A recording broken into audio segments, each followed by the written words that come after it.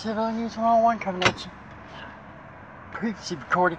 Oh man, we're gonna call this. There's a hole there. Thursday. Yeah, I said it. There's a hole there Thursday.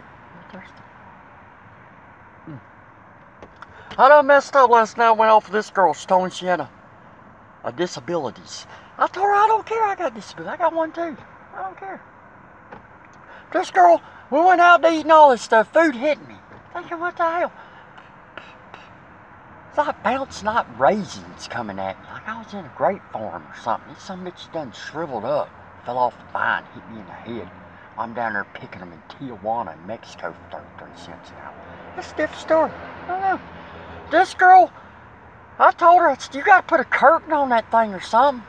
Man, they got rods at dollar store. I was like, they got them for $9.99. I don't know. This girl had a hole in her throat. I ain't got nothing against her. It's like when she talked, she transviliquid it. I was like, what the? I wanted to stick my finger in there. Plug it up like I was in a float or something. In the damn ocean. We was about to die. Hell, for all men. What the hell? But I felt bad. I put 2 fingers in there. I was like, but this thing, it would sound like a whistle. I told her, I said, you put a condom on that thing, it'd just blow up and down. Be like a breathalyzer.